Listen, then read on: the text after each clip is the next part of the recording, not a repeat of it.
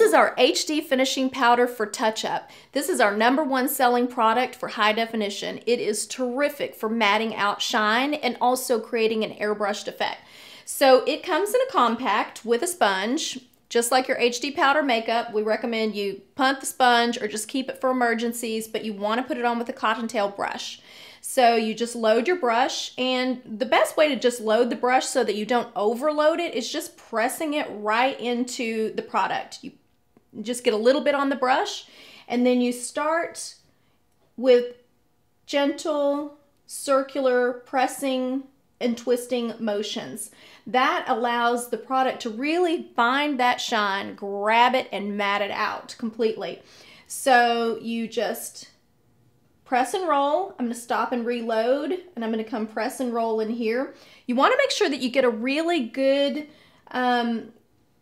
application of this in the eye socket area. Right in the inner corner in this area and around the eyes tends to get really oily, and it's hard to always get into and get a really good matte finish. So you want to take that cottontail brush and really get it in the socket. You don't have to press hard. Main thing is just make sure you get it all up in there. And press and roll for a perfectly matte finish. Because again, in high definition, shine is a huge issue.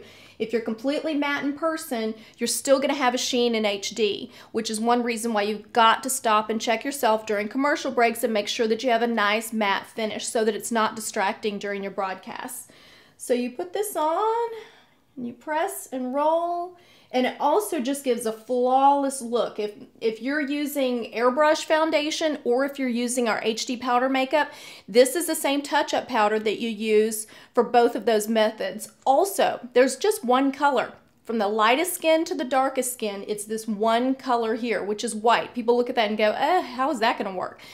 Its sole purpose is just to cut shine. And that's one reason why you don't want to overload your brush, because if you get too much on there and put it on, yes, it's going to look like you've been making biscuits. But if you just get a little bit on there, then it's perfect for cutting shine.